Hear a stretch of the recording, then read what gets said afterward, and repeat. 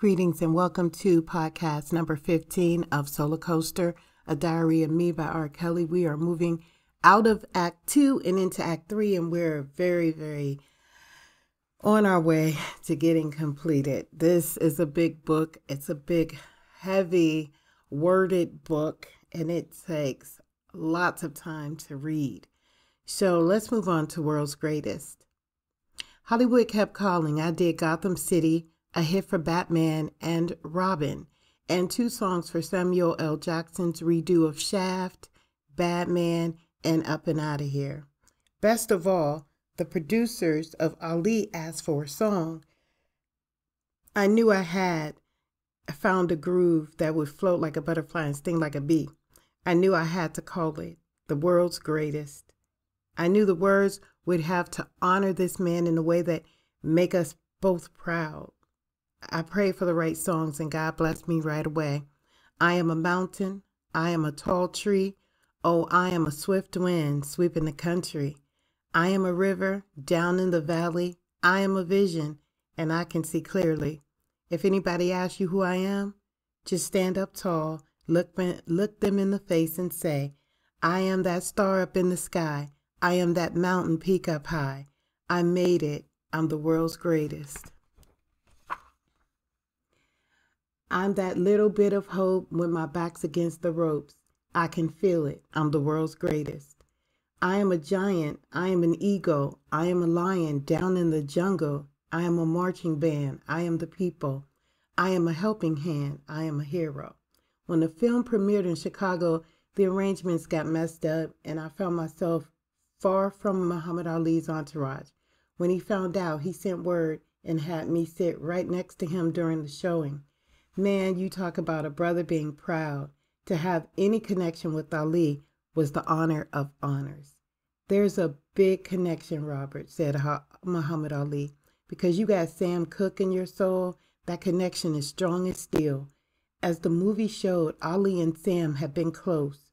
Sitting next to Ali was bringing me closer to Sam. I always had it in my mind to do something for Ali that he remembered forever. The World's Greatest was a cool song, but it didn't convey everything I felt for him. A few years later, the idea hit me like mine. His birthday is in January. I'm the 8th, he's the 17th, and I thought of the best birthday gift I could possibly give him, an evening with Sam Cooke. I planned a live concert at my house where I'd play the part of Sam. Living room is as large as a ballroom, and for this special night, we built a stage right in my living room.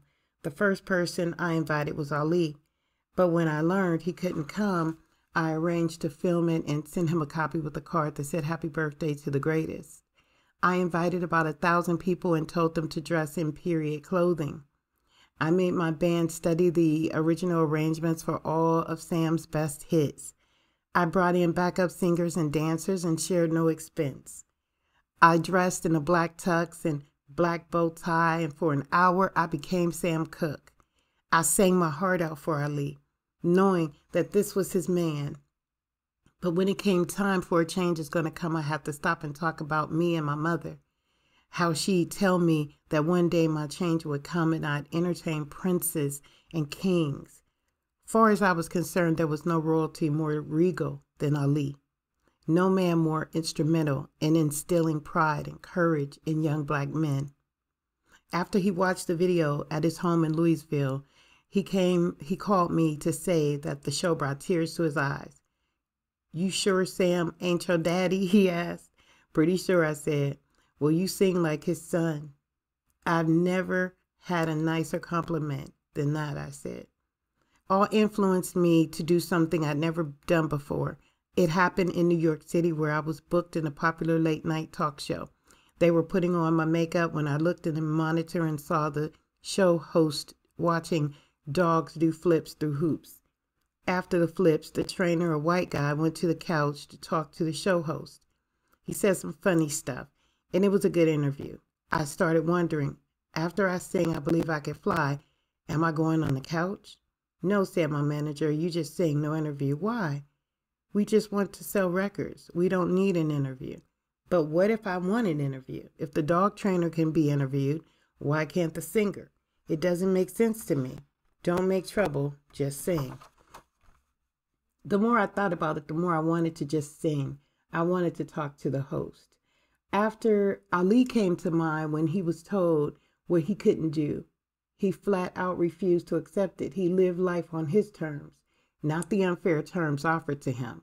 That's what made him a leader. On the monitor, the announcer was saying, "Up next, R. Kelly." No, R. Kelly was not up next. R. Kelly was out of here.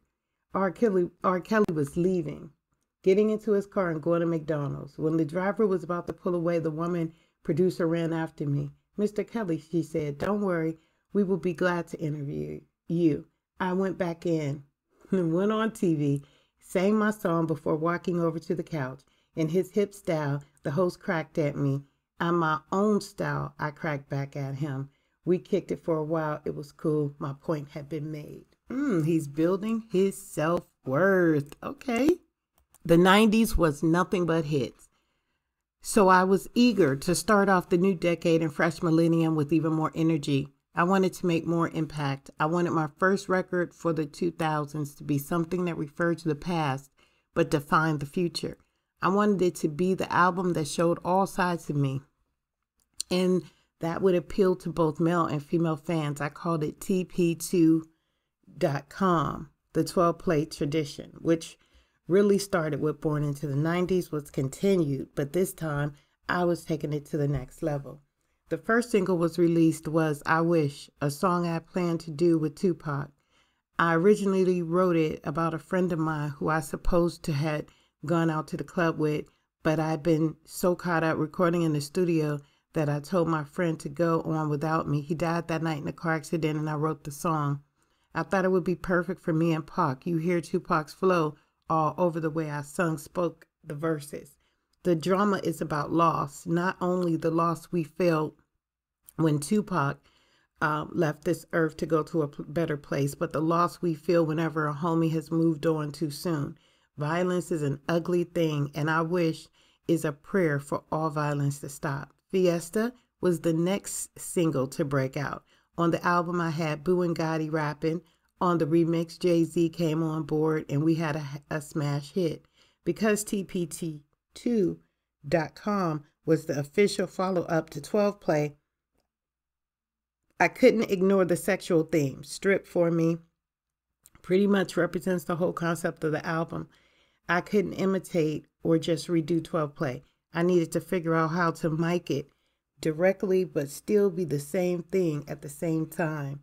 I also had to continue the realness, so I had to flip it. So on, strip for me. Instead of a girl stripping for me, I pull the switch, girl. I say, I'm a strip for you. On the intro to TP2.com, I start out, hit it hard from the back, roll around on the front. I know you heard a lot of tracks, but 12 plays what you want. When you're talking sex, it doesn't get more real than that.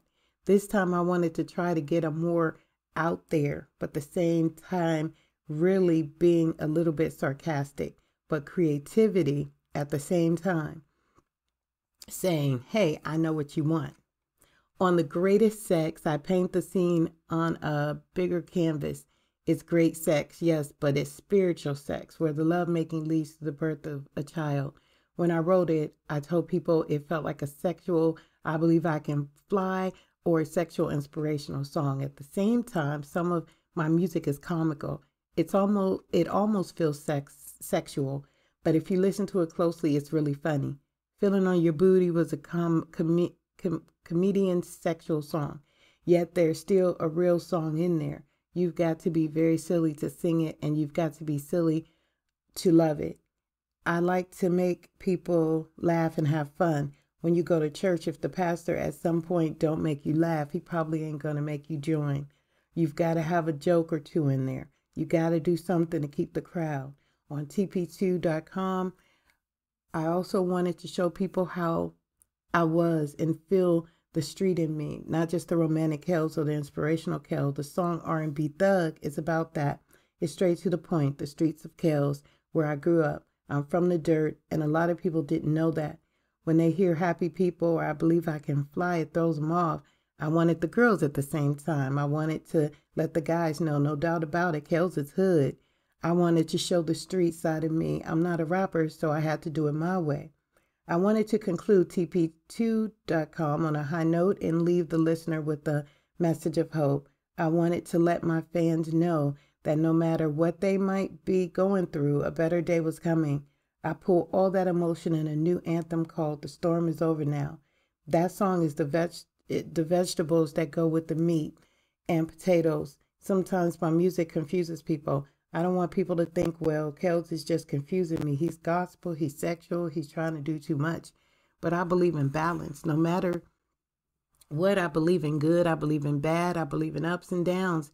I believe in partying, but then I believe in church. That's what The Storm Is Over Now is about.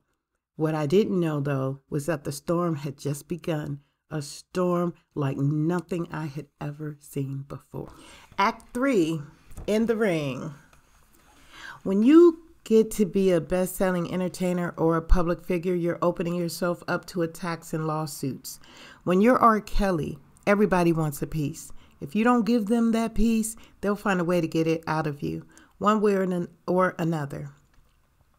After you have lived long enough in the spotlight, someone will claim you did this while another person will swear you did that. It's all part of the game. I knew that coming in. During the 90s, I got hit with a bunch of lawsuits from several people making false claims.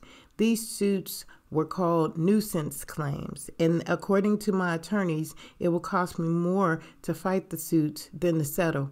The smartest thing would be to minimize the cost, or I'd wipe up spending 10 times the amount fighting charges that can simply be settled out of court.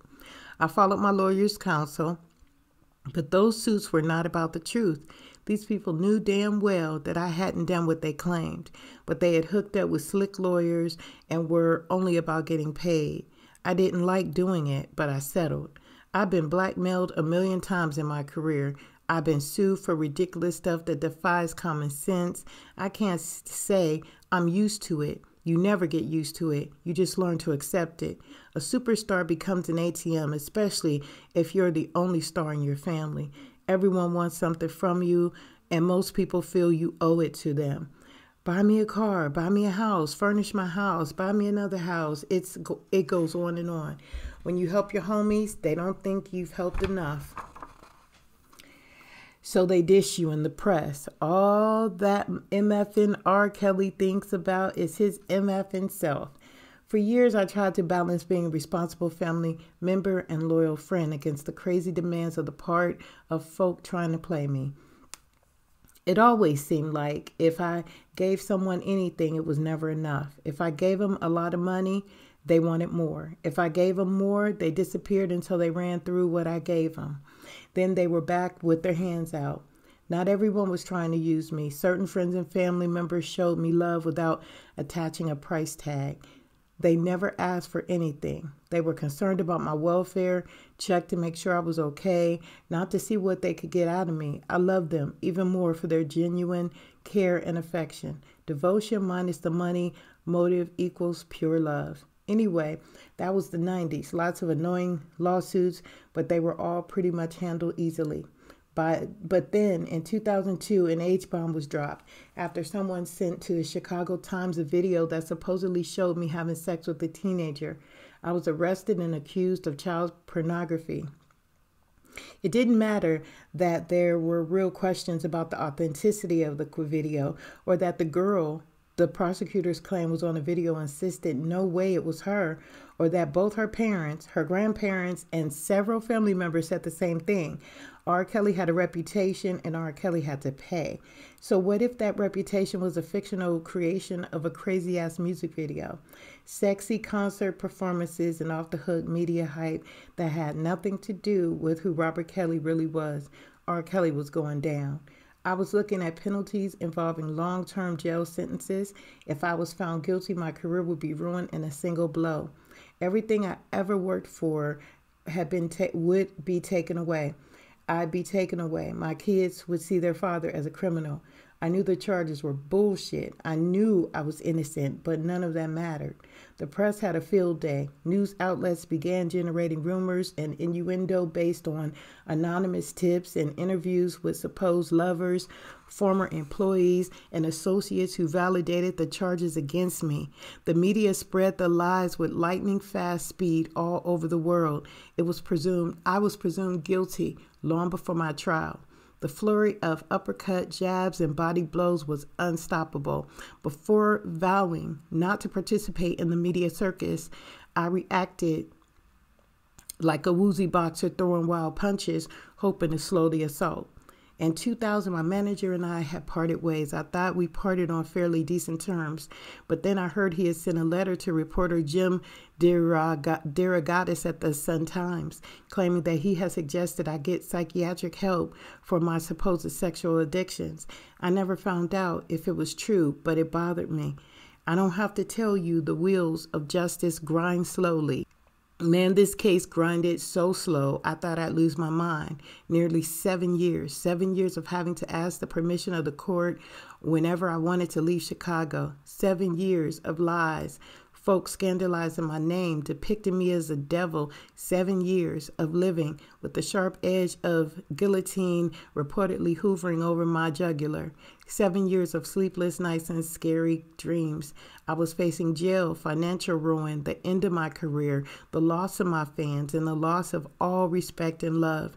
7 years is a long time to be facing that kind of nightmare.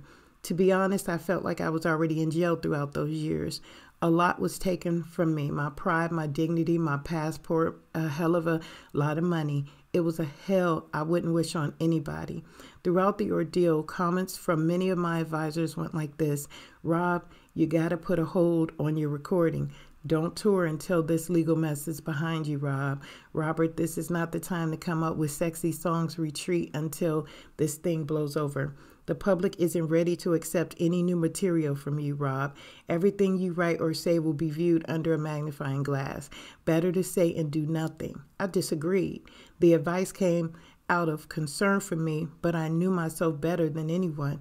I couldn't see myself sitting around for years twiddling my thumbs while lawyers fought with each other and court dates kept getting postponed. Truth was, if I was going to survive this ordeal, I needed my music to get through it. I had to sing, I had to write, I had to produce, I had to tour, I had to connect with my fans, I had to work with other artists. Rather than retreat, I had to redouble my efforts, and I did. For those 7 years while I was under this dark legal cloud, I went out there and did more creative work than in any other period of my life. I might have done twice as much work. I turned the fear to energy. I went to work with a vengeance. Sometimes negative situations can make inspiring positive ones. Struggle feeds passion. It fed my music. If I focused simply on the negatives I was going through, I would have just broken down. I didn't. My music held me together. Not only did I need the outlet, the release from the anxiety brought on by these charges, I also needed the pure joy that comes when I'm writing a song. I needed the love that comes when I'm singing a song. I needed God, and God lives in my songs. God is strongest in me when I'm writing the melodies that he puts in my heart. You're wrong, Rob, said one advisor. You're exposing too much yourself. You're making yourself more vulnerable. Good, I said. The more real that I am, the more powerful my music will be. In the face of the charges, I was determined to sing even louder and prouder as I set out to make the most powerful music of my life. The more real that I am, the more powerful my music will be. Welcome to the Chocolate Factory. I call the log cabin the beating heart of my recording studio, the Chocolate Factory. For many years, the Chocolate Factory was nestled in the basement of my home in Olympia Fields. The Chocolate Factory was my sanctuary, a place I could escape to when the weight of the world was bringing me down, and the weight often had me on my knees. The log cabin was where I recorded. It's made out of logs and different woods. It's small, intimate, and cozy. There is nothing fancy about the log cabin. I use the same mic I've used for years. I sing my vocal rights there. I see my vocals right there where the engineers are sitting so that I can give them instructions, play something on a keyboard, or play one of the many instruments I keep close at hand. Because while I'm singing, I'm also writing and producing. In Log Cabin, you'll also find my main engineers, Ian and Abel, and my musical director and guitarist, Donnie Lyles. All of them have worked for me for years. While I was hard at work in the Log Cabin, prosecutors were working overtime to build a bulletproof case. I can't tell you how many of the people making allegations were there at one time or another, the same people who had asked me for some sort of favor. A few of them were just pissed that I told them no. Sometimes people presented themselves as friends or allies and then straight up lied. I couldn't figure out why. I was the only one who understood their motives. If someone messed up and you have to fire them, of course they're going to be mad. The money they were getting, the fame, or whatever disappears. So anything that comes up about you, they're going to run and say, yeah, he did that to me, or yeah, I know that about him too. I tell people who I thought were close to me, listen to the facts. If you're going to have an opinion about something, make it your opinion. But whatever you do, don't go by something said by somebody pissed off because they didn't get what they wanted from me. Thank God I had the chocolate factory. It lifted me up. It was a safe place where I could create and reach for the sky from my basement. As I faced the biggest challenge in my life and a brutal legal battle kicked off, I wanted to respond positively. I wanted to offer my fans and myself a big box of musical chocolates. I called the album Chocolate Factory and designed it in gold foil with a bright red ribbon on top. Before the album came out, though, I wanted to release a single that explained where I was coming from. My life was on crutches, but I knew I'd walk again. I had many thoughts boiling up inside, and I needed to get them out. Mostly, though, I needed to talk with my mother.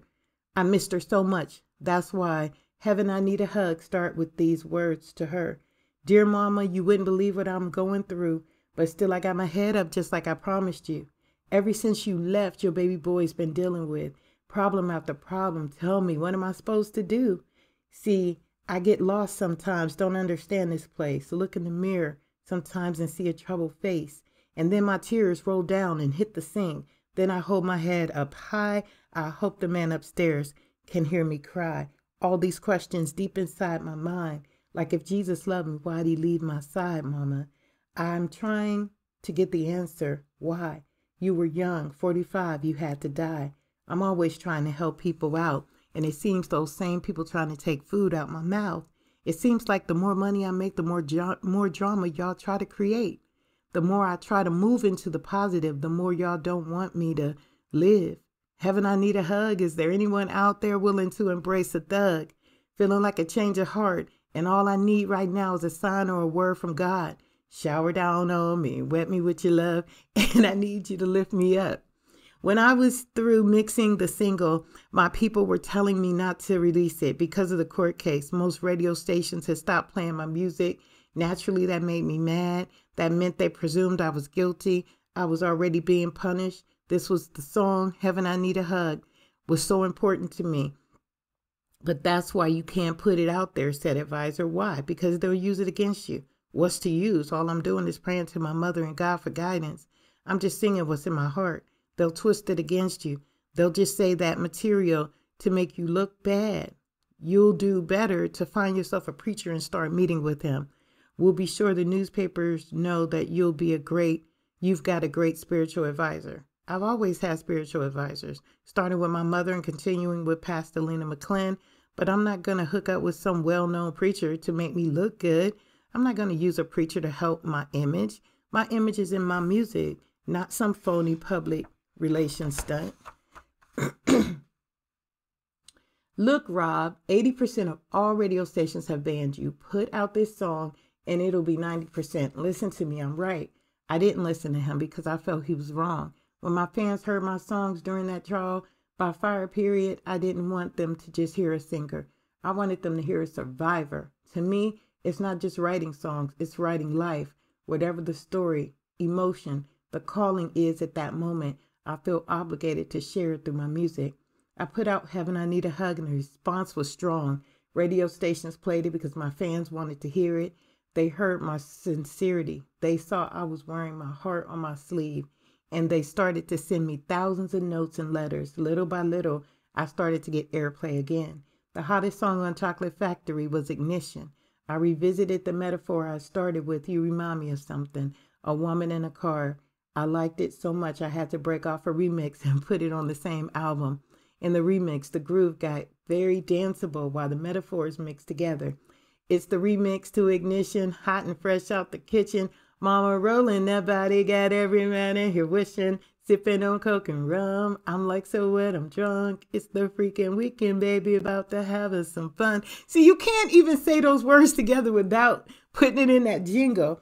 You've lost your mind, Rob. The exec said when I told him I wanted to release Ignition Remix as my next single. You can't release it with those lyrics. I can't change the lyrics. I said, why? Because they go with the song. They go with the mood. Maybe, but you've got to change the title.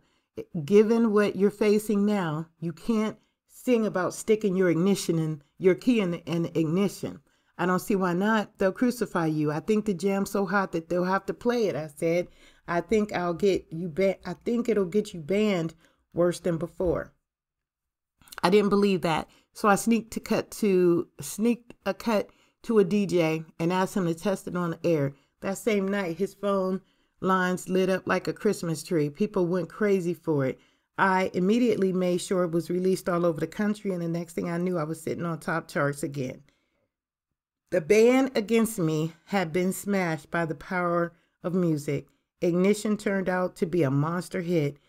It was important to me during that time to remain true to myself, to not sing about sex the way I'd always sung about it, would have been an admission of guilt as far as I was concerned. Since I wasn't guilty, win, lose, or draw, I was determined to stay true to myself. I was back. Chocolate Factory sold more than 3 million copies. But in coming back, I wanted to show all sides of life, love, and struggle. I also wanted to give something back to my city. As the case against me lingered on, I received letters and messages of support from all over the world. But in Chicago, I received a special, familiar, soulful kind of love, the kind that just keeps stepping to you no matter the betrayal, hard time, struggle, or doubt. I wanted to give the world the smoothest example of stepping, a Chicago dance style that I love. As I explained at the beginning of the remix of Step in the Name of Love, stepping is more than dancing. It's more cultural. It's a way of life. It's a choreographed romance, a special mellow feeling that flows between a couple when they're out there on the dance floor. When you step, though, you step in the name of love. That's the important part. You're not just stepping to score with your lady. You're stepping and grooving in the name of love, and God is love. You're stepping, but you're also feeling His spirit, His grace, His rhythms, and His holy rhymes. You go round and round, side by side, separate, and bring it back. And if anyone asks you, we did it, and we did it for love. That was my strategy. Beat the accusers, beat the prosecutors, beat the haters, beat them all with love. They didn't understand if you were hating on them. I got you beat because I'm going to keep loving on you. People kept asking, Rob, how is it you keep doing what you do with all this drama surrounding you? It may sound weird, but I just keep on stepping, keep on creating, keep on loving. Love lightened my load. Once I knew my people were with me, I was going to feed them the biggest R. Kelly banquet ever. I was going to supersize my musical menu. In the same year, the Chocolate Factory dropped, 2003, when I turned 36, so that the R&B Collection, Volume 1, a double disc, hot out the kitchen suite of remixes. As the court case built, as the accusations piled, I knew I had to keep moving. I had to keep on moving. I had to stay focused and strong. I knew I had to keep playing hoop, keep releasing energy, and keep going back to the Chocolate Factory and making music. Love lightened my load. Okay, that is going to be the end of podcast 15, Solar Coaster.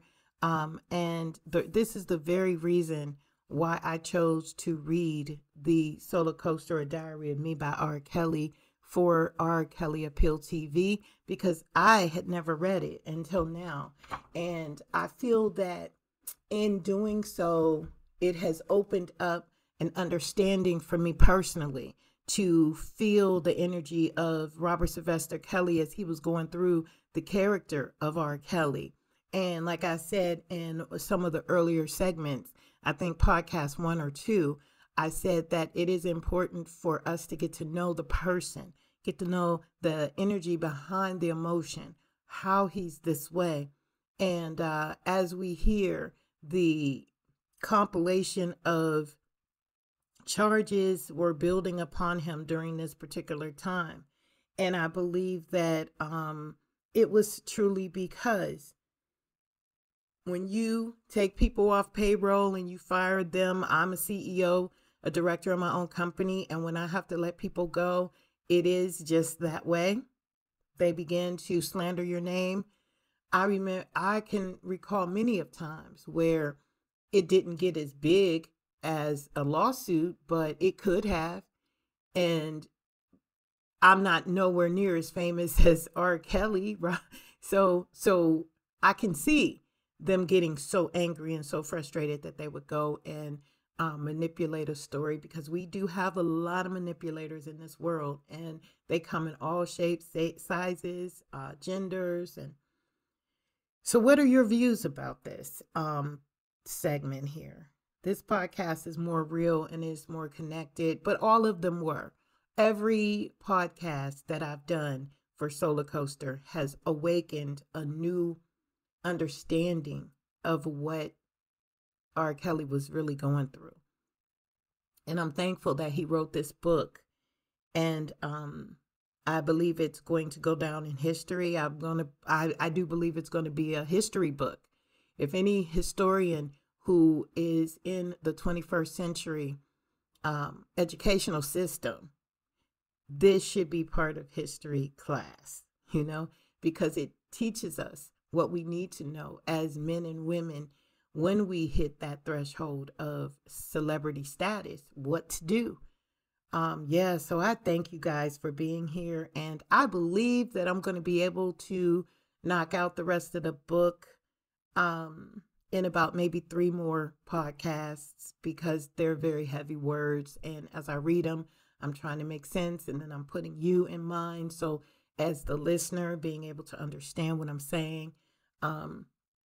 So after we're done with Solar Coaster, we're going to move into the appeal process again, and we're going to start to begin the collaboration and connection and bringing it all together with what's going to go on with Attorney Bonjean's motion. The filing should be coming up very soon as far as the determination of what the courts are going to, present as a rebuttal to, or not rebuttal, but as a statement of fact to Bonjean's motion. So we'll keep an ear out on that as well. Thank you so much for joining, liking, subscribing, and we will see you next time.